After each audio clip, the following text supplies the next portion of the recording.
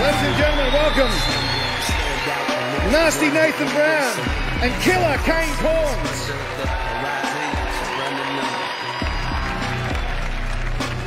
Nathan Brown tipping the scales at a healthy 5.1 kilo advantage, 83.9 to Kane Corns at 78.8. Have a look at him. He is a marathon man. Will he run round the ring and escape from this battle that's coming up? Ladies and gentlemen, they have got new names for tomorrow night as well. It is Nathan Kid Candle, one blow and he could be out.